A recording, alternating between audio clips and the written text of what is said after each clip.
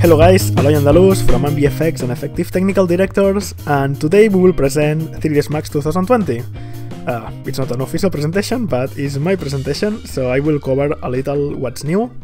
I did a video with what changed from 2019 to 2020, basically this year of new releases. We had these point updates, we had a particle loader, we had improvements in OSL, we have active shading viewport, we have a lot of performance improvements.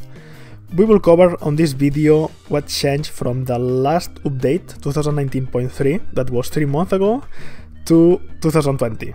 So we will not cover all the year news because I have videos covering that. We will cover only the last 3 months. The biggest improvement has been on performance, but you will see overall a 20% improvements. They include validity intervals, that's speeding up re-evaluation. Basically 3ds Max pre-evaluates your scene, checking whether there is change on your animation, so then on the second pass can be way faster. There is mesh conversion optimizations, a skin and a skin grab optimization, so will be way faster. Speed ups with selections with a lot of groups in a scene, and it's things that you will see while you are working on. But we had as well the other improvements is in OSL and on chamfers, and we will see this right now. One of the big improvements in 2020 is the Chamfer modifier has been totally rewritten. It's totally new modifier basically. And for this, thanks a lot to Fausto De Martini that gave me this model. It's done with Pro Boolean. So we will check what we have on Chamfer. Let's turn it on. You have different presets that you can save and you can load. Creates by default, as you can see, a nice chamfer, as you will expect. But the cool thing is that we have much more options right now. We have the quad chamfer, before by default was the tree chamfer.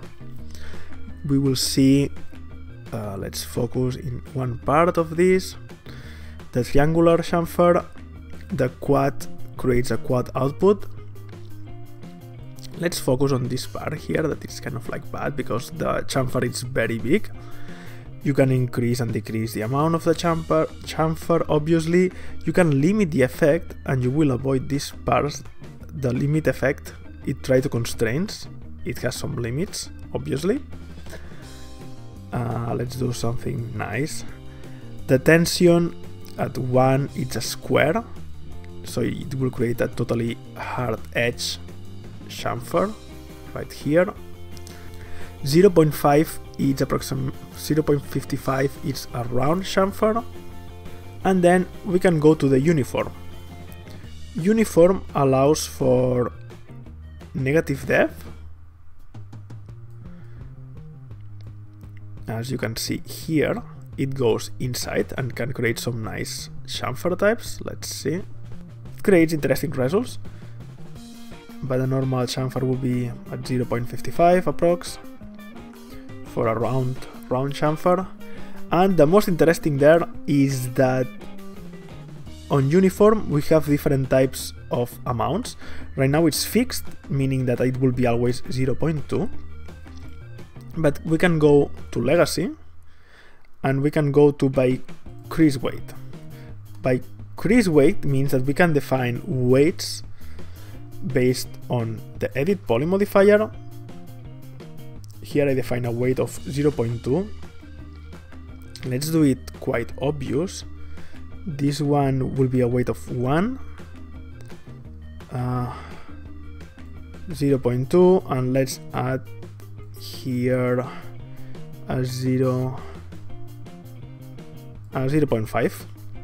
We don't need any more to create multiple chamfers with multiple edit poly selections.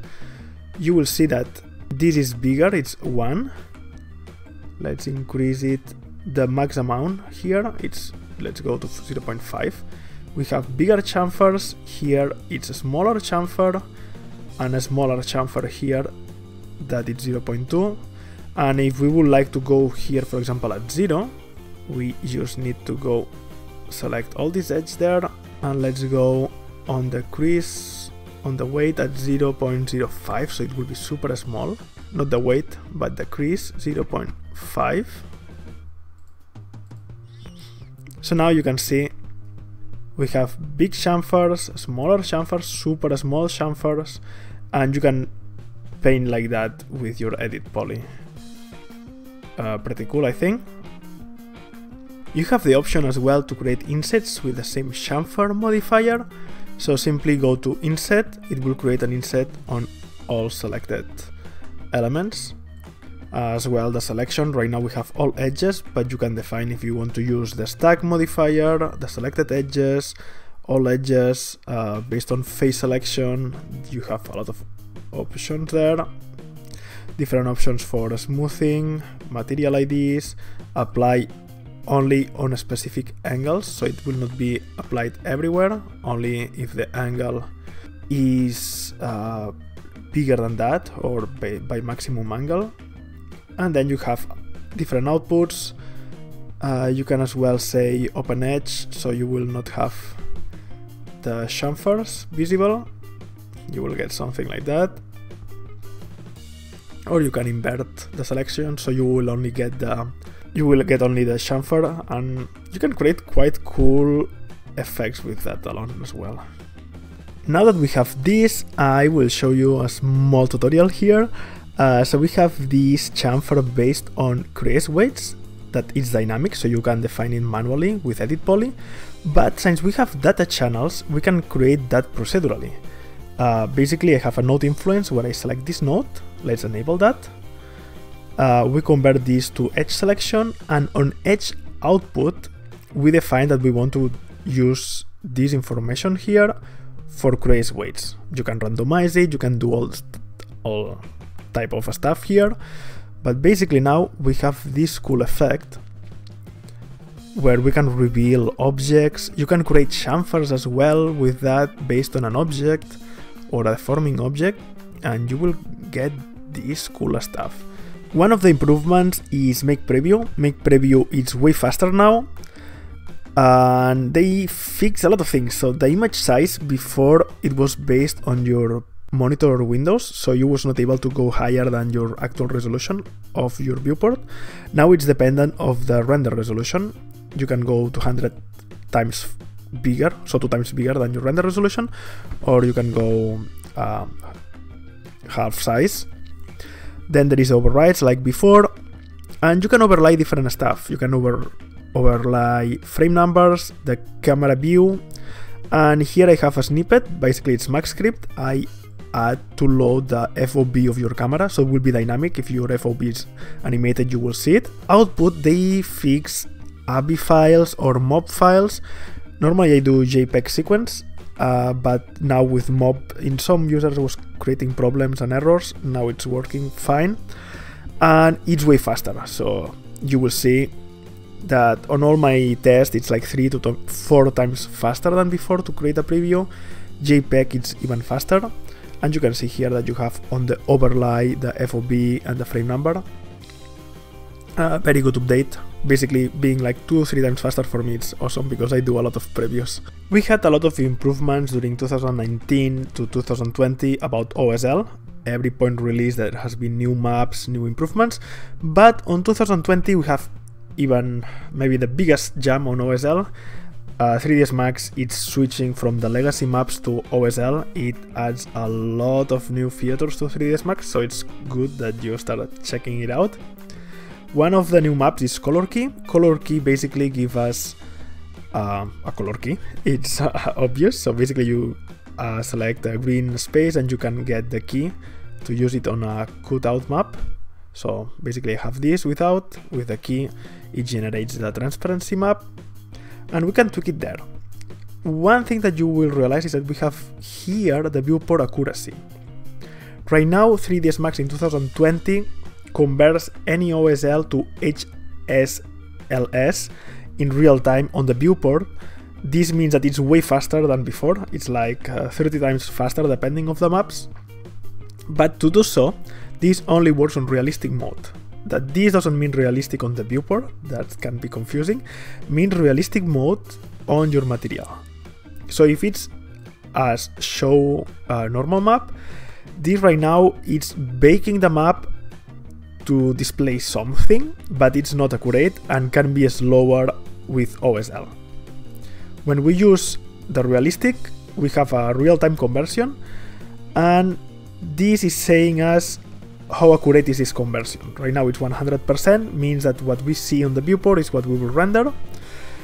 And with all the OSL maps in 3ds Max shipped in, you will have a 100% accuracy most of the time. But the cool thing of OSL is that you can create your own OSL. You can inspect the code, you can change it, you can download new OSL maps and change it yourself. So sometimes this conversion will not be totally 100%, but you will see it here. So now that we are on realistic mode, you will have like real-time feedback. And I think that having this, the color key adds a lot of possibilities, but we have much more. In 2020 we have all these and even more. There is a little of everything. We have simple tiles. You can change. For architects this will be pretty good because you can create all types of configurations for your maps. The cool thing of OSL is that, for example, every single of these tiles can be, you can offset by UVs, you can offset the material that goes there, you can rotate it procedurally, is the principal benefit of OSL. And we have a lot of things, like we have 3-tone, basically to change colors and match it with something else. We have half-tone, this creates a 2D look to your objects and can be based on illumination.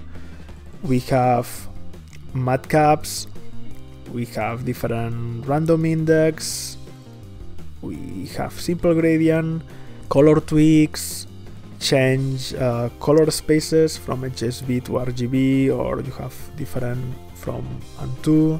And we have things like normal OSL that basically reads the normals of your object and you can transform with whatever it is. And yeah, OSL is growing a lot in 3ds Max and it gives a lot of possibilities that we didn't have before. If you want to learn more, I suggest you, and this will be explained better by Sab Anderson. I am pretty sure that we'll create a new video for OSL in 2020 and you will be able to see it on Autodesk 3ds Max Learning channel. There is already a lot of material for OSL and it's totally worth it. So this has been some of the news on 3ds Max 2020. I hope that you guys like it. Let me know in the comments what do you think. I suggest you, if you have ideas, if you have concerns, go to 3ds Studio Max ideas on the feedback page. You can add here your idea, people can vote it, and developers check this a lot more than you think. Can give you a glimpse of what will come. If you go to top voted ideas, we have viewport tier off, I would love that. It's accepted. Multi-threading of core modifiers, future consideration, ability to escape. Yeah guys, if you like the video, subscribe or like. I hope that present you with more new stuff in 3ds Max. I am pretty excited. Last 2 years I think that the development of 3ds Max has been accelerating and I think it's great. I hope to see much more things and that I will be able to share it with you. See you guys.